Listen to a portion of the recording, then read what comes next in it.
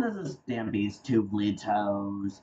So, my partner Stampy's Lovely Toes kicked me out from recording, so I gotta send all my videos here. That's fine. Why is my... Oh, that's not my channel, retard. But yeah, we're gonna be watching, how great jump scares are made in horror movies versus bad jump scares movies insider. So this video might be a little scary. Guys! I'm super scared. It's 10 a.m. so it's daylight. So we're all good. So let's just start. Hello? This is I already know that jump scare, silly. 2013's The Conjuring. Compare that to this reveal of Jason in Jason Takes Manhattan. The first one is much scarier. Don't just take my word for it. Jason has certainly had his scary moments, but one of the main reasons Jason Takes Manhattan is ranked so low is because it doesn't follow the rules for making a movie scary. Wow, there's so many rules. And while there's no exact formula, there are certain time-tested secrets you can include to create a truly terrifying jump scare. According to this woman, my students kind of jokingly know me Hello? as Dr. Horror, who has a PhD in horror. So, jump scares are based on kind of a theory of what fear is. Fear is kind of the guys, who's that behind the curtain? The time in between oh my. when you think something might happen Run! to when it actually happens. You can usually tell when a jump scare is Light about to happen. out. The lighting dims. Oh no, I don't know this one. The editing slows I don't know this down. one. Things might start moving by Yeah. themselves. Oh, I know this one. And the music gets, well, This has a creepy. jump scare? Oh, shut up. Uh-oh, I don't know this one. But those are the more obvious clues. So what is the first Oh my thing goodness. that helps build to a jump I knew scare? that one, and I still We got call it scared, guys. breadcrumbs. You get some type of indication that something scary may be likely to happen. Uh-huh. The closet door opens slightly. Guys! You see a window open. There's a weird noise coming from the corner. Ow. There are a few famous audio examples of this from classic horror. In the Run. Friday the 13th series, Oh, you know shut something up. bad is about to happen when you hear Jason's... What the when you hear the heck? famous... I played that in band. in Jaws. But the breadcrumbs we're talking about are often Hello? more subtle, like in this scene from the 2002 film Below. The character's reflection What's starts that? to lag in the mirror, so you begin to get that feeling that something is very wrong, the and heck? that something even more scary What is is about this? to happen. Now let's take a look back at Oh that my. wardrobe scene in Oh The no, Conjuring. I don't like There are this scene, several guys. breadcrumbs that lead us to the final witch scare. We first have the sound of the closet door banging. Bang, bang, Then the bang. visual of the girl walking in her sleep. I'm so glad I've seen this movie. Notice the camera hardly I moves, wanna, like, I and wanna the have, like, wardrobe this. never leaves the wide shot. And then we get the sound of even more banging. Only this time, the girl is back in her bed, so we know it's not her anymore. What's up there, guys? Oh, crap, I missed it. Cue the creepy music. It's in the closet, Each guys. breadcrumb raises our level of anxiety a little bit more, like a balloon gradually getting more inflated until it finally pops. Hello?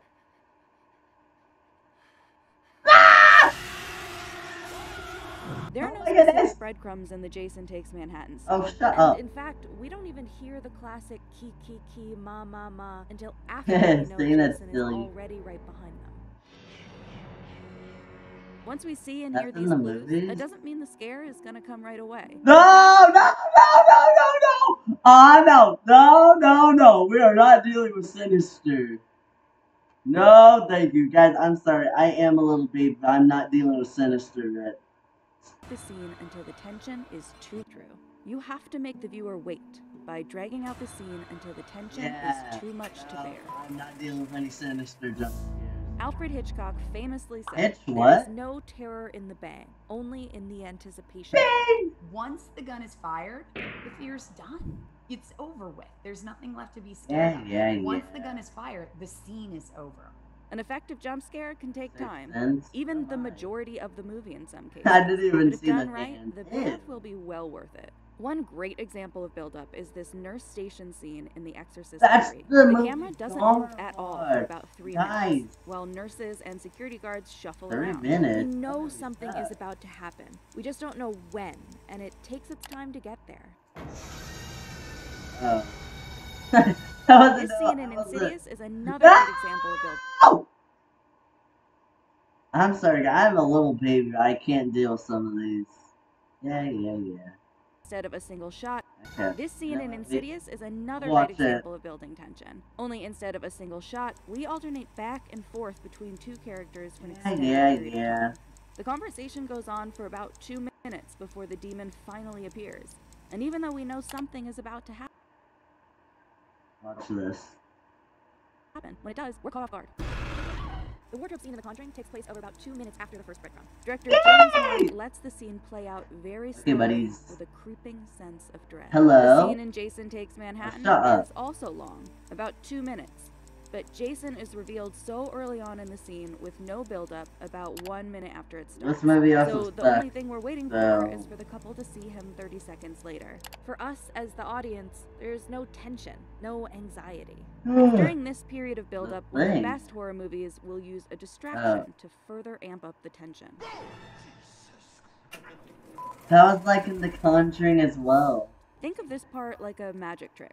You're encouraged to look in one direction, while the real threat is happening elsewhere. Oh my goodness. In this famous scene in Jaws, we're distracted by the discovery of a tooth, and we're expecting to see a shark. Instead, we get a corpse.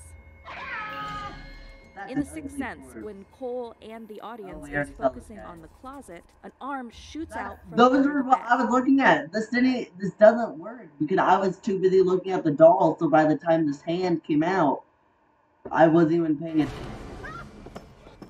One common and often overused form of misdirection is the mirror trope, where the protagonist opens a medicine cabinet, for example. Alone at first, when it shuts, something is standing behind them. Surprise! The technique was first used in Roman Polanski's 1965 film Repulsion, and can be found in numerous other films to this day. How is Sean scary? In The Conjuring, both the camera and girl are focused on the closet. We think something is inside of it, ready to jump out. But in reality, the threat is actually on top of the wardrobe. Jason Takes Manhattan doesn't even try to fool us at all. The main characters have a false sense of security. But we, as the viewer, already know where the threat is the entire time. This brings us to another visual trick with jump scares, making the audience feel more anxious by limiting what they can see.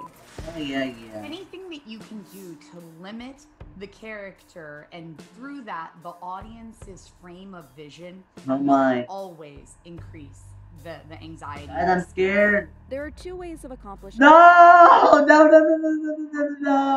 Lighting first. Some common tricks are to use a camera flash, and lighting. Let's take a look at lighting first. Some common tricks are to use I don't know what this jump scare would be. This scene in Mama, or device night vision goggles in The Descent to narrow the. I remember I saw this scene on TikTok and it scared me so bad. How much of the scene is obscured in these shots. They have very little space to feel safe. All of these things have what we call. The Conjuring was like one of the scariest movies I've seen. It's so bad. I was with all my friends and I had my said, you can still have jump scares during the day, but these require a bigger build-up, as we mentioned earlier, for them to. Actually, yeah. Just look at this terrifying moment in Mulholland Drive. Oh, we don't see the creature outside the diner until after an entire 3-minute-long build-up of conversation inside the diner. The Conjuring limited how much we can see by having only one small lamp by the bed in an otherwise dark room, far away from the wardrobe. Jason, on the other hand, is standing in a brightly lit Times Square, where the only time he's obscured is when 2 people pass in front of him. The other way to limit view is by using the camera. It is very common in horror films to limit the character's kind of vision, their frame of reference. Hello. Looking through keyholes. They might be trapped in a closet and they're looking out slats of a closet and really kind of limit how much they can see. And with that, you are limiting how much the audience can see as well. Let's take a look at this scene in The Shining. Shut up. The camera is following Danny, so we, as the audience, can't see around the corners of the hall until he does.